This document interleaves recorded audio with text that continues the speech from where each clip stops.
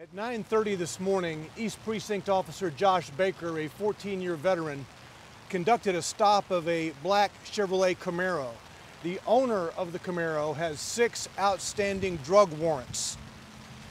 Officer Baker approached the vehicle, learned that the owner of the car, the person with the outstanding warrants, was not the person driving, and the situation devolved from there into a shootout.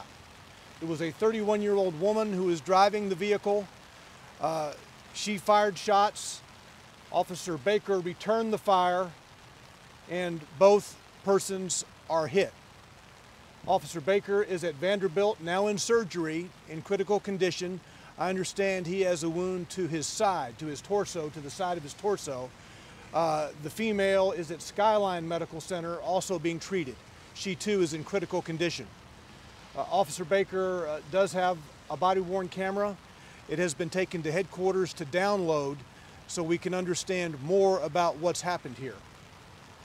I know the Nashville community has Officer Baker in their thoughts and prayers, as they do the other person involved here.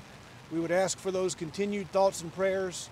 Officer Baker's family, his wife, and his parents have been notified.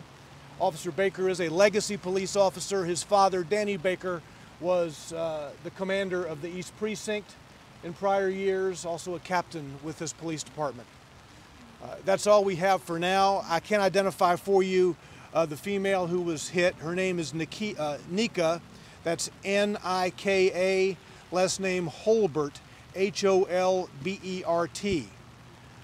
The vehicle she was in, the black Camaro, is down at the intersection of Brick Church, Pike, and Morewood. After the shooting, she sped away and actually crashed the vehicle there at Brick Church and Morewood. Responding officers found her there at the car. They rendered aid to her until the ambulance arrived.